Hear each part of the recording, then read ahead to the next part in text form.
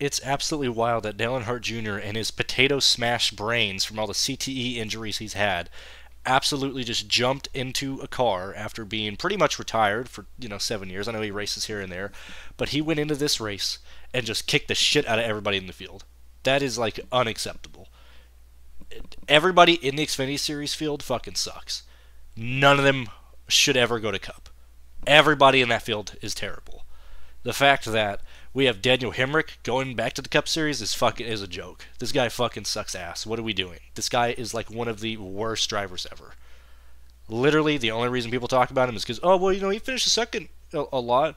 Yeah, well, he's a champion. Like, dude, this guy is ridiculous. He's one of 12 drivers in the Cup Series who don't deserve to be in the Cup Series. I don't know how people can root for anybody in the Xfinity Series. I don't know how people can root for anybody in the Cup Series. The shit is wild. All these drivers just fucking suck ass, dude. It's insane. Thirdly, BJ McLeod, Matt Tiff, everybody at Live Fast, go get your checks, man.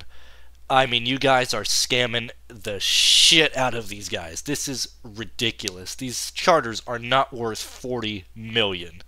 They have gained like 30x value. This is an NFT.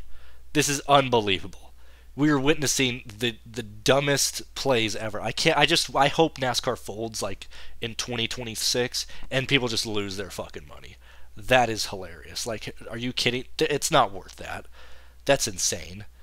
That is absolute. Just all this has happened in the last 24 hours. This is nuts. So yeah, real fast. So yeah, it's a joke that Junior got in there and just kicked the shit out of everybody in the field. That's wildly embarrassing. Everybody in the Xfinity Series sucks.